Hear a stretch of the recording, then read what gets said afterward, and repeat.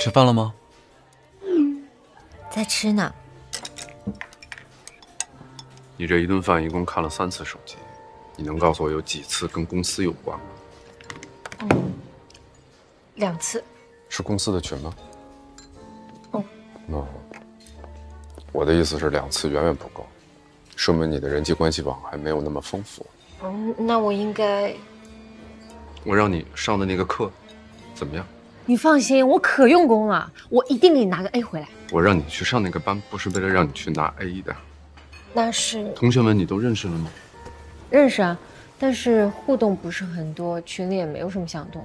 我们老师说了，我们这一届的学生是最安分的。去那儿上课的人，没有一个是冲着 A 去的。薛总啊，薛总，请了你几次你都不来。嘿，皮里儿，现在偷偷跑来了。来，我给你介绍一下，这位是我的得力副手夏果啊。你好，幸会，来坐，别客气。你这个又投资又开新店，我也不好意思打搅你。我这就是瞎忙，好吧？哎，这一天天的操不完的心啊。为什么操心？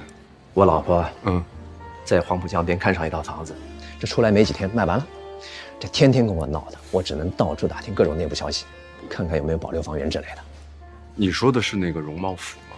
哟，薛总也在关注？没有，我没有那个实力。但是特别巧，我昨天刚和他们集团的2把手吃了一顿饭。你们公司还涉足这个领域啊？没有，就是他们2把手的老婆要开一个餐饮连锁，所以想合作。No wonder， 那赶紧介绍介绍呀！我懂你意思，我帮你约。那我可得好好谢你了。今天这顿饭我必须得给你免单。哦，那不可能，事儿要帮你办成了，1顿饭可不够。哦呀，一顿饭肯定是不够的。开玩笑，放心吧。交给我。行，那我打扰你们吃饭。好啊，好，等你好消息。拜拜。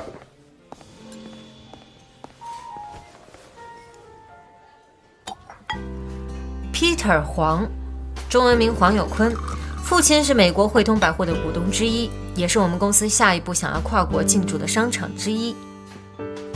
薛总，您可不是正巧来这吃饭的吧？孺子尚可教。知道我们怎么认识的吗？也是商学院的同学？不算全是，班里同学介绍的。我当年在那个班里的时候，不是奔着拿 A 去的。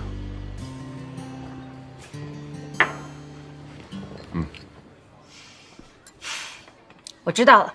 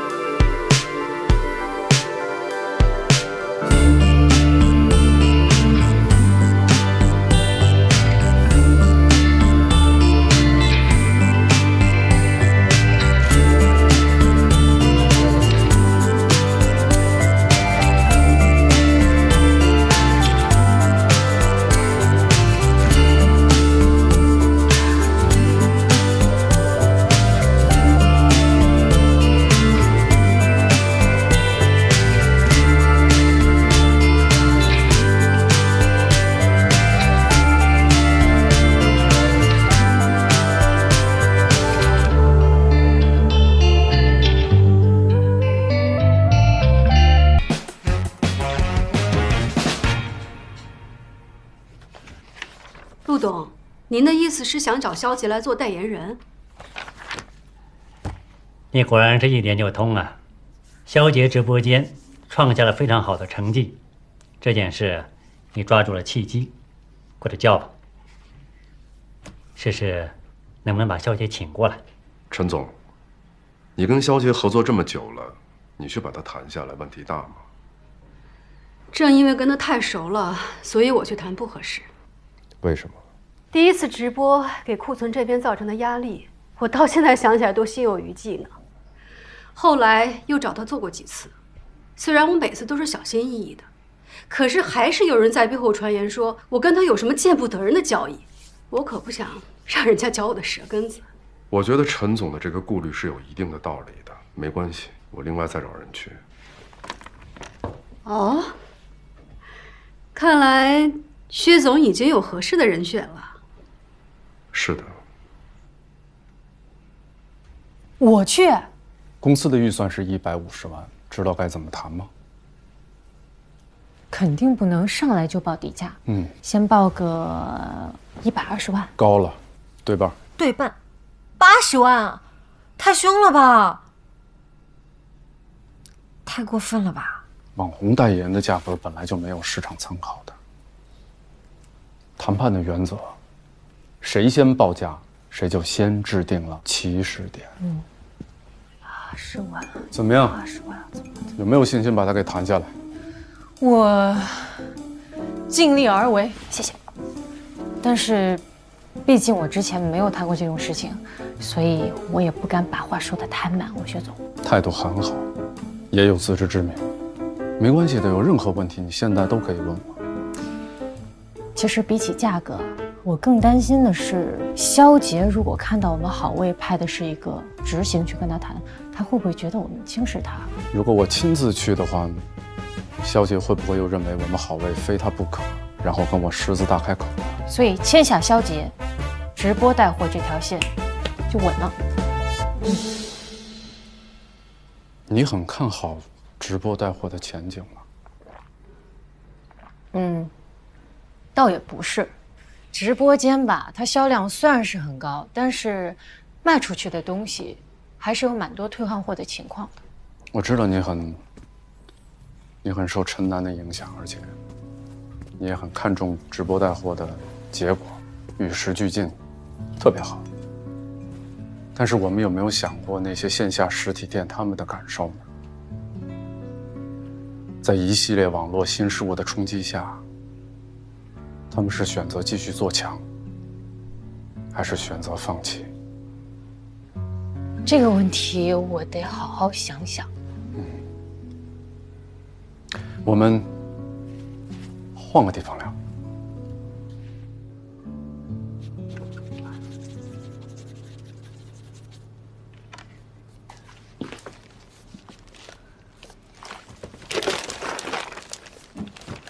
文雅，你怎么来了？我来看看叔叔，也来看看你。叔叔怎么样了？恢复的不错，过2天就能回家了。这伤筋动骨的毛病啊，也没什么别的办法，只能慢慢养着。你受累了，又要工作又要陪护。这身体上累点儿，应该的。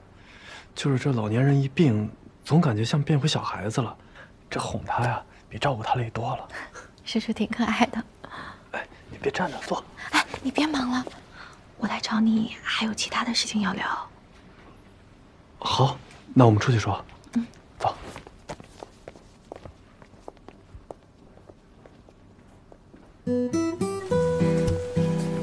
换个地方，换换脑子，换换思绪。喜欢逛超市吗？喜欢啊，我特别喜欢逛超市，觉得逛超市的时候很轻松，然后特别解压。有什么想买的吗？随便买，我请客。别有负担，当工作。但是有一个小条件，你每挑一样东西，必须要告诉我一个关于它的故事。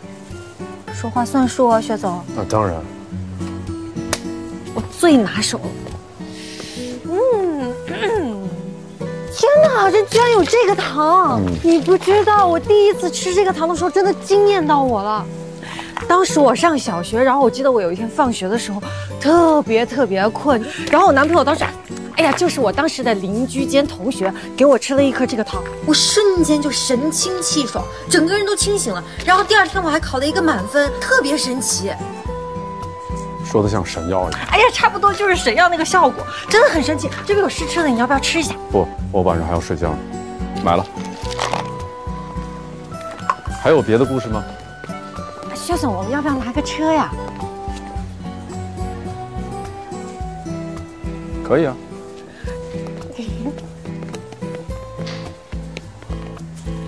你喜欢吃水果吗？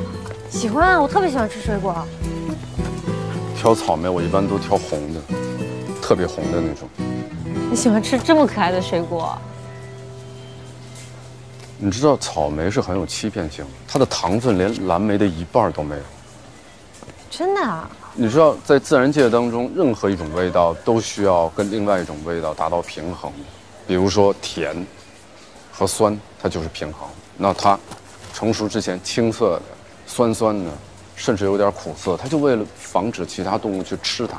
但是当它做好准备要开始繁衍的时候，它会把自己变得很红、很甜，然后吸引别人去吃它。是的，然后那些动物就会把它吃到肚子里，经过肠道，巴拉巴拉巴拉巴拉，然后到处都是，草莓帝国得以扩张。所以什么？所以草莓很狡猾。所以如果让薛总挑一种水果来代表自己的话，那应该是草莓吧？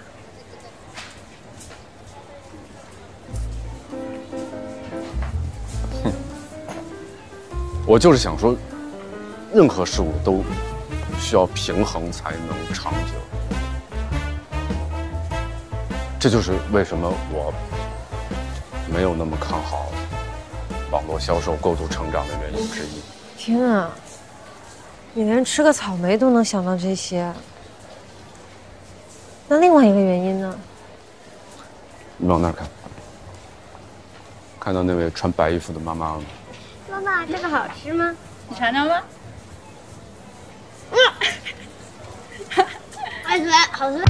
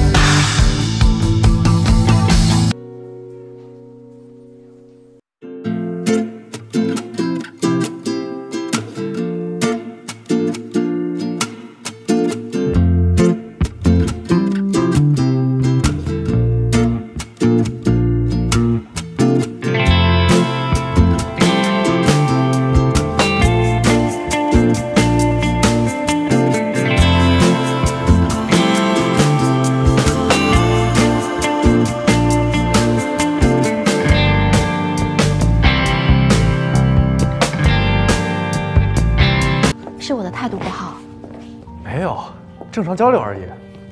我仔细地想了想，也去实地感受了一下，你说的是对的。我一味地追求潮流，却忽略了空间原本的功能性和实用性，我太想当然了。这说明啊，你对这份事业有足够的信心，是好事。所以，我还有没有这个荣幸邀请你继续帮我设计花店？我完全尊重你的想法。可以啊。我没听错吧？太好了，我还以为你会拒绝我呢。嗨，我就没放在心上，彼此交流想法很正常。哎。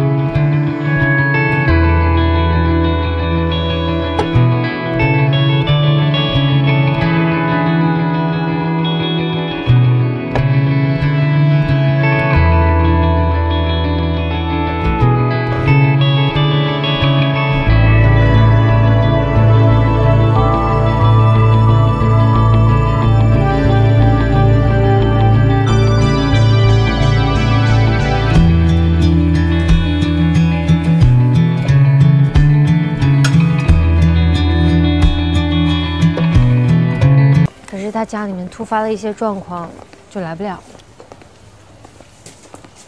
怎么样？来了几个月，感受如何？怎么说呢？有好有坏吧。我前几天不是还跟你总结说，事业女性要谈简单的恋爱，做复杂的工作吗？其实真实施起来，还真的有那么一点困难。给足了空间，还是没有安全感。 是吗？尽力克服吧。爱一个人，不就是要给对方选择的自由吗？对。一健哥，那接下来就辛苦你给我方案了。晚上我没有空，我请你吃个饭呗。饭我就不吃了，设计方案呢，我会尽快给你。晚上回去还要跟果果视频呢。一健哥。 说实话，你们俩这异地恋谈的可太了不起了，两个人离得这么远，就靠电话和视频来维持。换了我啊，我是不会让他走的。我知道异地恋会很辛苦，但是如果一份感情经受不了时空的考验，那说明这份感情本身也就成色不足。而且，我觉得爱一个人，就是要给他选择的自由。说到选择的自由。 我想这件事由得了你选择的话，一定也不希望他去上海吧？想让他留在乐山陪着你。